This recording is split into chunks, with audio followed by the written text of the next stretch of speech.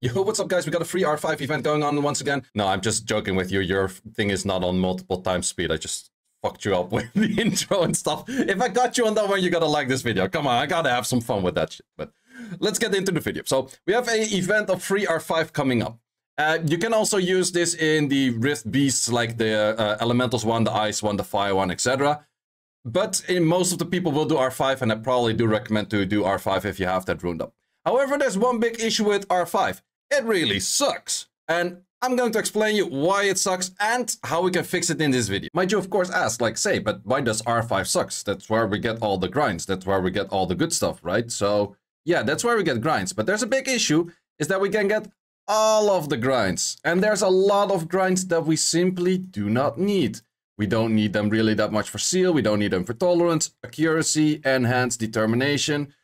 Fight, arguably, we don't need that many of, but then also a whole bunch of like shields we don't need too many of. We don't need too many of vampires. I would say Adure is not that useful, focus is not that useful, guard is not that useful, energy is not that useful.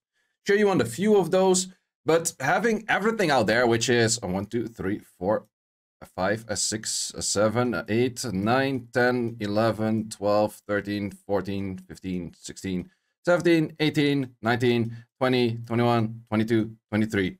23 different types, but yeah, you can maybe exclude this. Maybe I counted one wrong. I think it is easier to actually count it in here, because here you can see them in 2 rows. 6 by 4, that's 24, minus 1, okay, 23. But I guess we can exclude this one because you don't get that too often. 23 different types, and we're mainly looking for 4, which is Swift, Will, Despair, Vio, and then a little bit on the sides. So we're looking for 4 in 23 in most cases, and then a little bit on sides that we also can use. That just makes it where R5 is gonna get you a lot of these drops, which you really don't need. And then you end up with a pile. Let's see if we can look up a few nice examples over here. You get things like this. Okay, these are still like tolerance, 8 of those, useful. 8 speeds on tolerance, useful. Attack seal, 8, very useful. These we don't really need too much, but those are flats, which are also not helpful. Speeds on accuracy, 8. Seal, defense, 8. A lot of those things. Endure, 6 on speeds. Like all of those things we get way too many of. We really don't need those. And yeah, let me first talk about what are the odds of actually getting those things. And then we're going to talk about how could Come2Us improve that. So there's a few ways that they could improve that. But first of all, let's look at the actual odds that there are to get any legendary grind of, let's say we want specifically a Swift legendary grind on speed. And oh boy, let me tell you, it's not that easy. So we can check once again in Swar Farm, which I always like to use for all of those kind of videos where I like to talk about odds and things. We can check the numbers over here. So first of all, we're looking at a 90.2 chance to get a grindstone. We do not include in this case the Beast and Horns, which do improve your drop rate by a little bit, but Beast Claws are pretty nice to get. Horns are still super freaking rare, so it does help it out a little bit, but I think they definitely can still improve this drop rate to be a little bit more to get in your specific ones. So then after that, we're looking for Swift in this pile. Well, everything is about 4.6. It is odd to see that some are on 5, some are on 3.9s. I don't really know how or why or when that happens. Like there's strange that some are different. Like accuracy is 3.9, enhanced 3.9, but tolerance is 5.4. How many data does go in there? It has a decent amount of records that I would say that the data should be kind of somewhat accurate, but I think the average should be around like 4.6. So we're gonna take 4.6 and Swift is this point, or in this case 4.5, but we're gonna take 4.6. And then we also got to be looking at a legendary of 4.2, and then we also got to be looking at speed that is, well, I guess that this should be averaging out average as well. So we're just going to take the average between those because speed does show lower in here. No, we're just going to take the low on speed. We can chase the numbers later anyway. So let's look at the numbers that we have in a sheet. So first of all, we're going to do number of runs. Let's say we do 100 runs and we get grinds at a, let's actually put that over there. We get grinds at a rate of a 90.2. We also get, we wanted Swift, and we get Swift at a chance of a 4.6% chance. I just write it this way so it's easier to multiply them. And then we get the speed grind at a chance of 14.3. Wait, I have to write it properly, 14.3, which is written like this if you go for percentage. And then we also still need to get a legendary. Because otherwise you just get them as blue clues, and we do not need blue clues, and that number is this. So then we can simply say, if we do 100 runs, how many times do we get a grind? Well, that is 90.2 times. Who would have guessed? In this case, let's see how many times do we also get them. In this case, this times this. How many times? We get about a 4.1 times a swift grind in the first place. But then we want them specifically on speed, which would be, that would be a 0.6 times for 100 runs. But then we also need them as a legendary. That would end up at a 0.49.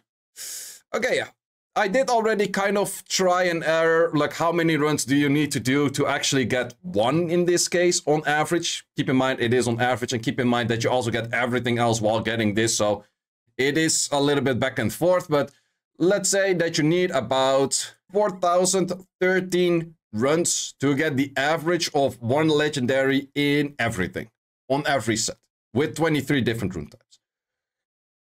That is highly annoying, because you know what 4,000 runs mean. We have 9 energy for that, which is going to be 36,000 energy that we would need. Let's calculate that back to crystals. That would be a good 10,000 crystals for one legendary swift grind. If you're just aiming for that one legendary swift grind, it's even close to 11k crystals. So this is energy, this is runs, and this is crystals. And then you know what? Your legendary speed grind will roll a 4. It's gonna get a 4. Yeah, you can go again for that grind. Fuck that shit.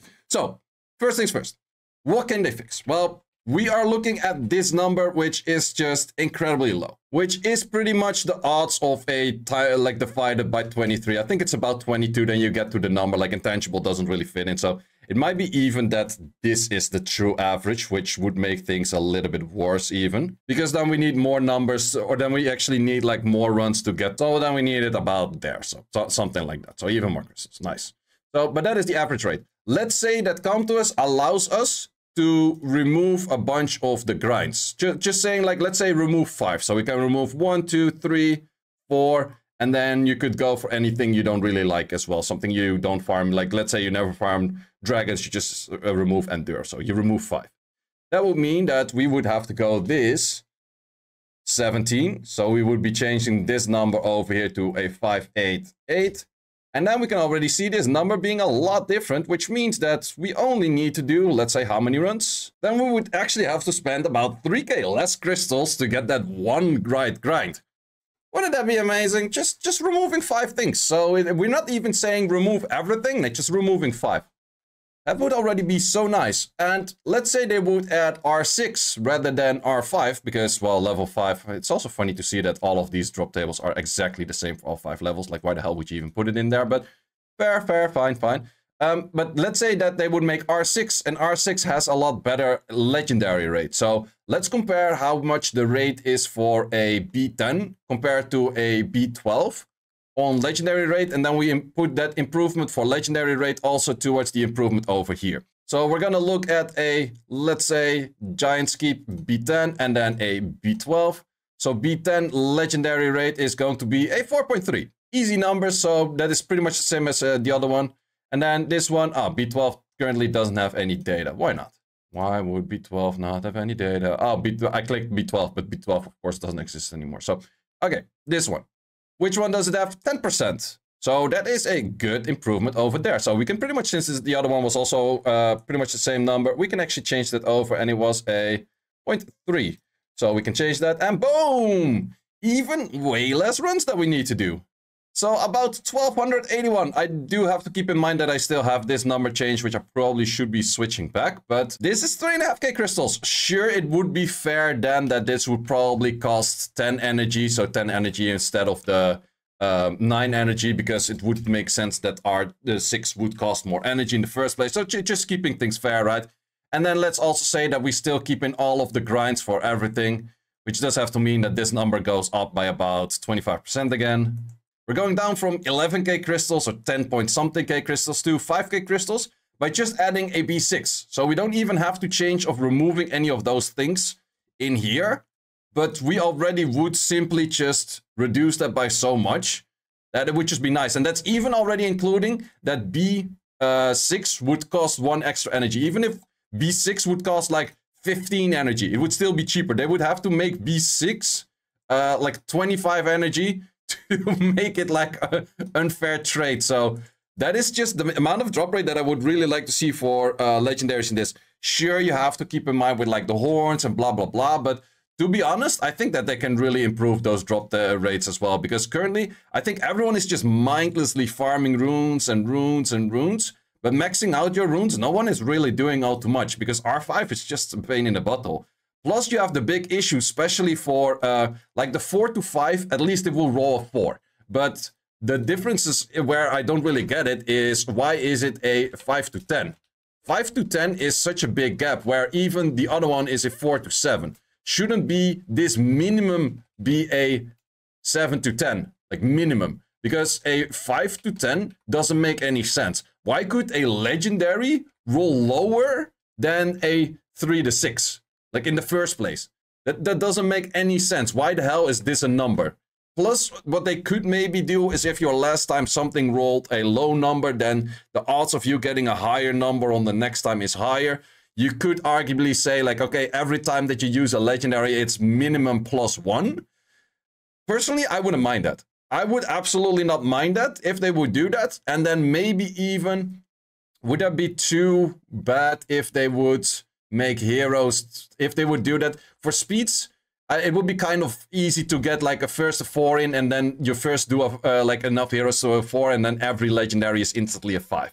Would maybe be a little bit cheating. I could see it for like the other grinds. You put in a 7 from heroes at first, and then you throw another one, it becomes 8, then another one 9, and then another one 10, and then you finally have to max out. It costs you 4 legendary grinds. That kind of makes sense, I would say, or 3. I would say for legendary speeds, maybe by max it just costs you 2. So that something like that. Maybe, I don't know. Anything to make it a little bit more consistent. However, I do know Countess likes its RNG values and blah, blah, blah, blah, blah, yada, yada, that kind of stuff.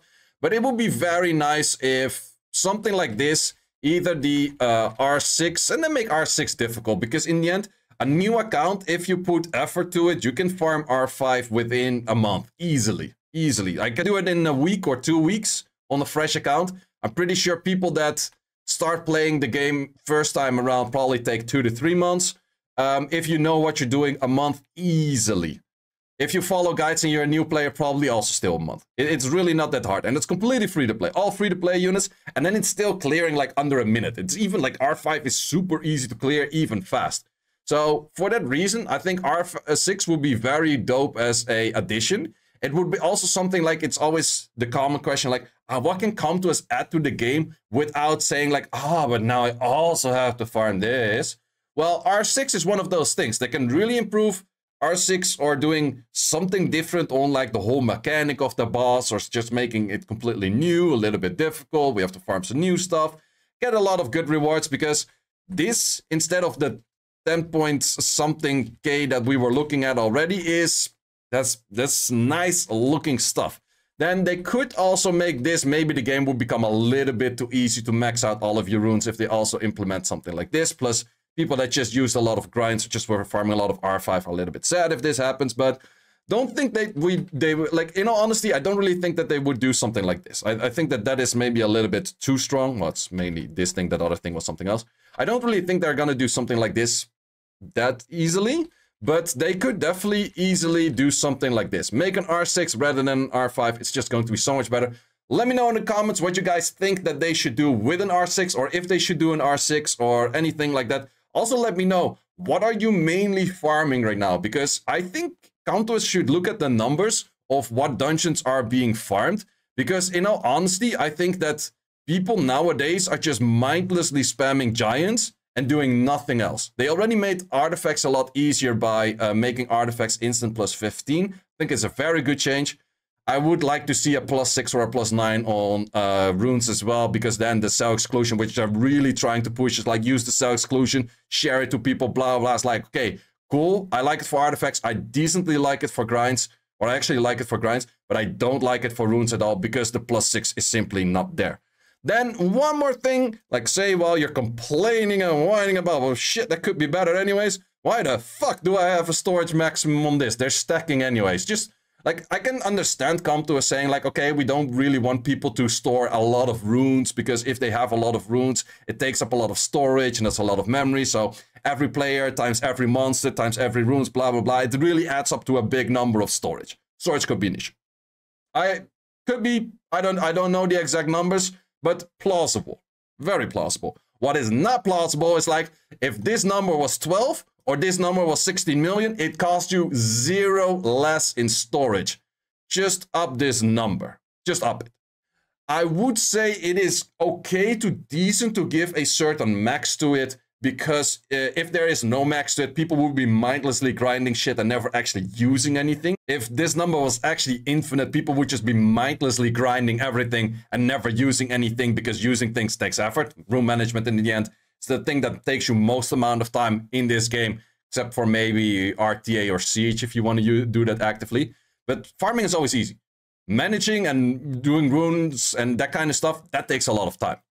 So, but I still would say 3k is a very low number, especially with all of the ancient runes and grinds and those kind of things. You want to keep all of those.